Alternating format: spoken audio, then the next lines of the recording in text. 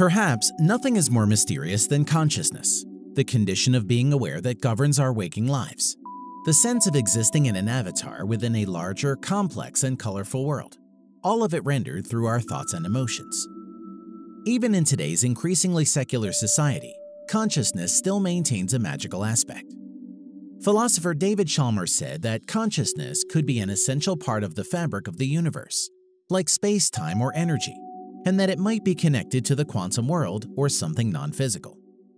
The reason for this abundance in metaphysical interpretation is because we still don't have a grand explanation of consciousness that could satisfy our scientific curiosity. But we're not completely in the dark. We know that our sensory systems send information about the world into our brain, where it's processed by complex layers of neurons. What we don't know is how this processing of information generates a smooth and continuous world picture. In Western culture and philosophy, consciousness was always considered a divine gift bestowed on humans only, that non-human animals are nothing more than unfeeling robots. The prevailing belief among scientists was that consciousness was a recent development in our evolutionary journey. They believe that the first mind sparked into being sometime after our split from chimps and bonobos. Julian Jaynes, a famous psychologist and author, argued that consciousness emerged as a result of the development of language, which allowed us to go into deeper cognitive states capable of constructing worlds based on experience and observation. This collective academic perception has been slowly changing in recent decades, and today we can find new research papers being published at an accelerating rate that would suggest that consciousness is not unique to humans and that most animals are indeed conscious. For instance, African gray parrots have been observed to retain a vocabulary of 1,000 words. One African gray parrot was able to acquire a vast vocabulary that allowed him to describe colors and shapes, as well as the ability to use the word no functionally. The parrot was able to correctly combine these vocalizations to identify, request, and refuse more than 30 objects by means of verbal labels. But this was after 26 months of speech training by researchers. And while it is intriguing, it can't be used as evidence for consciousness. As it turns out, parrots aren't the only birds that display conscious behavior.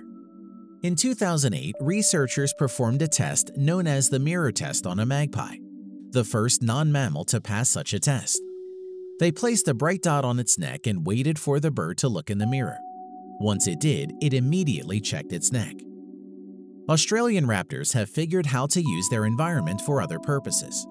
They've been seen to fly bundles of flaming sticks out of forest fires and into neighboring landscapes to flush out prey. Crows have long been known to use tools to solve problems. A crow population in Japan has figured out how to open walnuts using traffic. They drop the nuts in front of cars at intersections and wait for the light to turn red to retrieve them. Crows can remember human faces and even feel affection for people. They caw at people they dislike and bring gifts to those they like, in the form of buttons or shiny bits of glass. Crows have larger brains relative to other animals, with densely packed neurons. Their brains have larger structures that mostly deal with association and motor learning, which results in complex behavior. While this might not be considered evidence for the existence of consciousness, as no brain scanner can pinpoint its physical origins, however, it might be a hint when an animal's brain closely resembles ours. Unlike mammals who are widely considered to be conscious, birds don't have a cerebral cortex, the place where most complex cognition appears to take place. It seems that birds have evolved different brain structures since our genetic drift some 300 million years ago. But one of those structures appears to be wired like a cerebral cortex. This could mean one of two things. Either consciousness evolved twice across our evolutionary history, or it evolved before birds and mammals went on their separate evolutionary journeys. Either way, it looks like nature can cook waking minds in multiple ways. We last shared a common ancestor with fish some 500 million years ago. Yet fish seem to possess a theory of the mind and the ability to speculate about the mental states of other beings. Some fish are able to remember events as far back as 10 days earlier.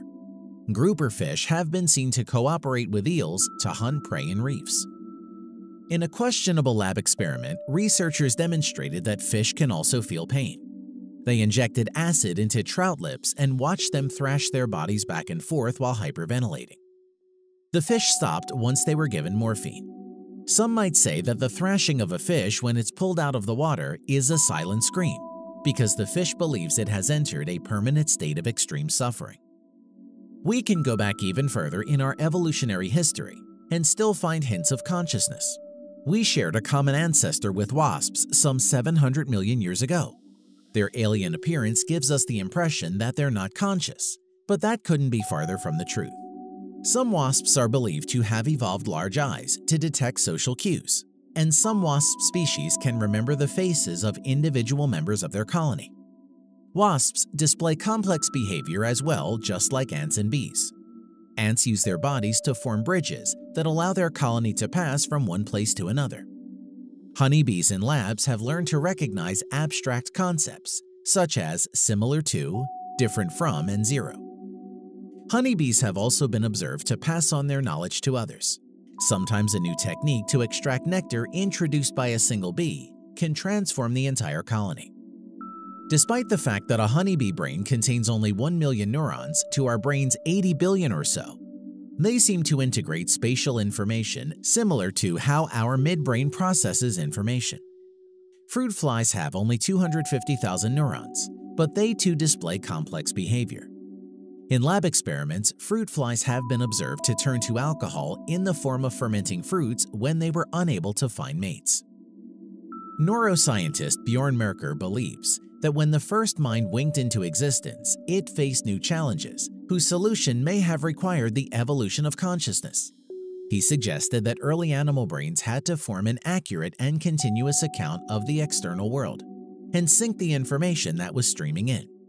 It also needed to correct any errors introduced by its own movement. Merker says that consciousness is just the multisensory view from inside this model that has an avatar of the body at its center. The syncing process and the noise from our moving bodies are all filtered out from this conscious view. The wasp, for example, is not aware of its wings moving. It simply wills itself through space. And we don't think about every muscle contraction whenever we decide to go for a walk. We simply start walking. If it's true that the first aquatic animal experienced consciousness, it wouldn't have resembled our own. It might have been colorless with clearly defined shapes, or it may have flickered on and off as the situation required. It might not have looked like anything we experience today, but that doesn't mean it wasn't consciousness. We've inherited a false perception of animals from ancient Western philosophers, who did not think much of animals or whether they're conscious or not. Perhaps it's time for us to adjust our moral compass and realize that all over the planet, animals large and small are constantly generating vivid experiences that bear some resemblance to our own.